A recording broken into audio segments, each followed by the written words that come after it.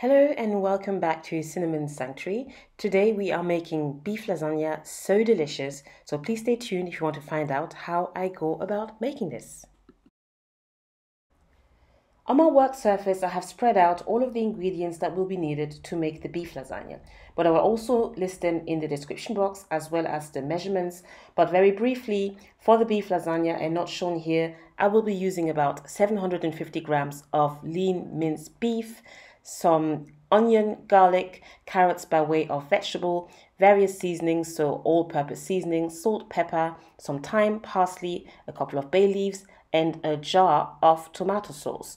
For the white bechamel sauce, we'll be using some milk, butter, a bit of flour, and 2 types of cheeses, so I chose to go with cheddar cheese as well as red Leicester. Our first step will be to brown the beef mince. So we're going to start out by sweating some onion and garlic. So I'm using about 1 onion that I've chopped and diced in pieces and 2 to 3 cloves of garlic diced. And we're just going to let this cook for a little bit and let it become translucent before adding in our minced beef.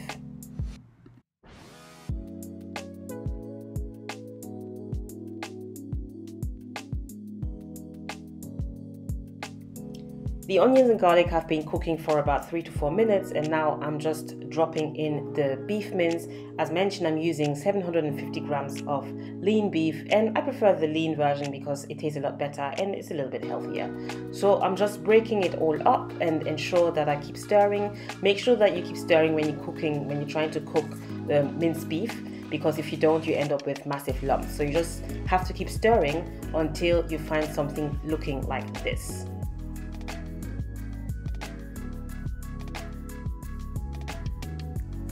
Our beef is pretty brown now, so this is the best time for me to start adding in my seasoning. So I just went in with a couple of bay leaves, some thyme, a bit of parsley, some Aromat Knorr, all-purpose seasoning, some salt and pepper, and I will also be using a Schwartz seasoning, which I'm going to show you the pack of right in a minute. So this is it.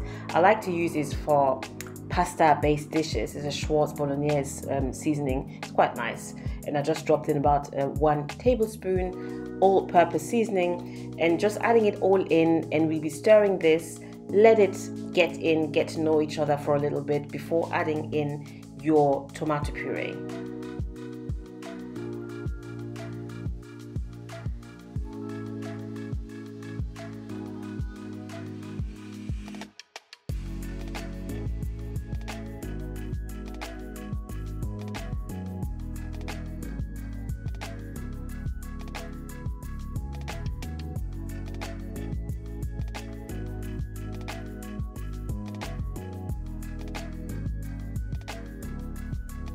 I decided to go with carrots by way of vegetable. Usually I would add carrot as well as celery, but I didn't have any celery on hand, so I just went with the carrot, and I'm just stirring this in before adding my jar of tomato sauce.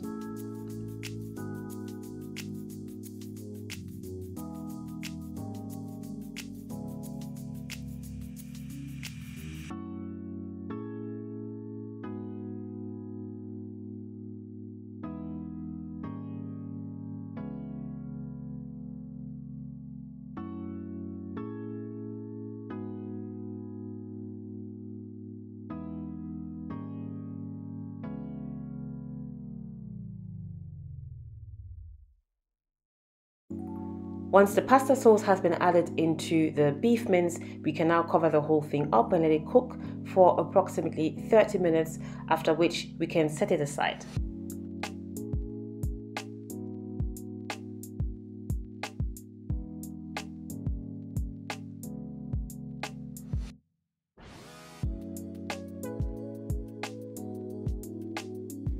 While the beef mince is cooking, we can now go ahead and make our bechamel sauce or cheese sauce. So I just dropped about 2 tablespoons of butter into a pan, which I'm going to let melt very slightly before adding about 2 to 3 tablespoons of plain flour.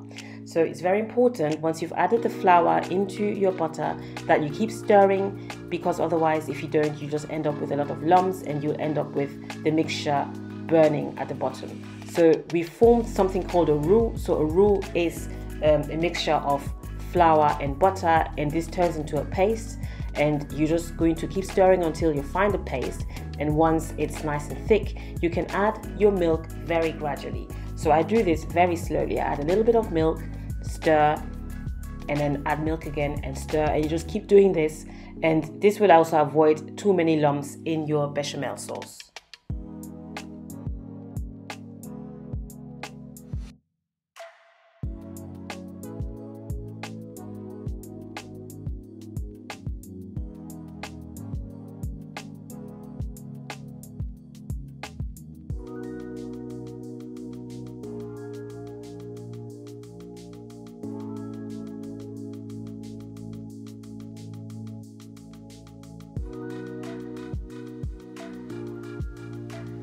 I should also stress that this whole process should take place on low to medium heat, otherwise you'll just end up burning the sauce. So now we're just going to add a couple of handfuls of cheddar cheese, and I also decided to add a couple of handfuls of red Leicester cheese. It's entirely up to you which types of cheeses you want to use, but I recommend that you go with either cheddar, mozzarella, or even Parmesan cheese. It's quite nice with lasagna. So I'm just stirring this up a little bit and letting this thicken. Once the cheese has been added, I recommend that you don't let this on the hob, leave this on the hob for longer than 5 minutes. So the cheese would have been added, and then I add a little bit of seasoning. So with my bechamel sauce, I like to add a little bit of nutmeg that has been grated, some pepper. I don't tend to go in with salt because the cheese is already very salty, so tread with caution there.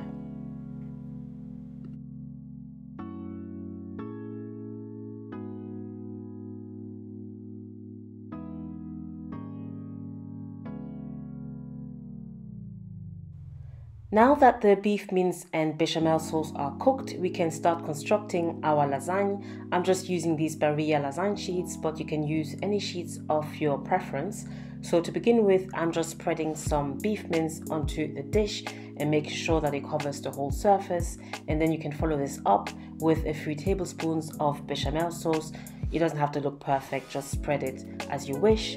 And then you can add your lasagne sheets, and you repeat the whole process until you get to the top of the surface dish.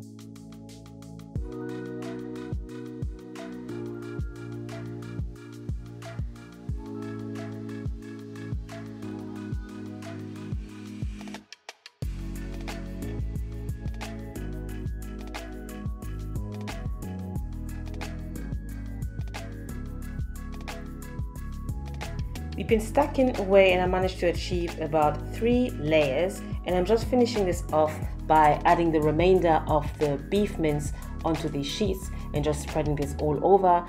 And then I'm following this up with a few more tablespoons of bechamel sauce, to which I will then add a few handfuls of the cheddar cheese and the red Leicester cheese.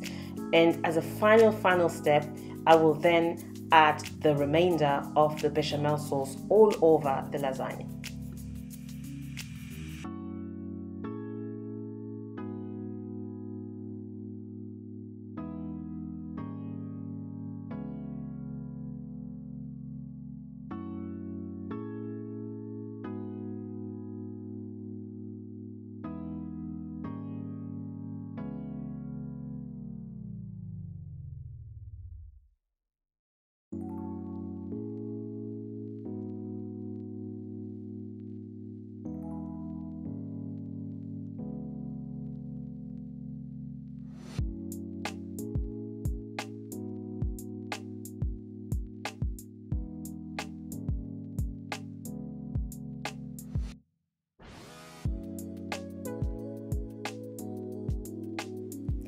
I'm now going to cover this up with foil and put it in the oven, let it cook at 190 degrees. And the reason why I'm covering this up with foil to begin with is because we want the pasta sheets to cook, and we let it cook covered for approximately 20 to 25 minutes, and then you can take off your foil and let it brown for another 15 minutes.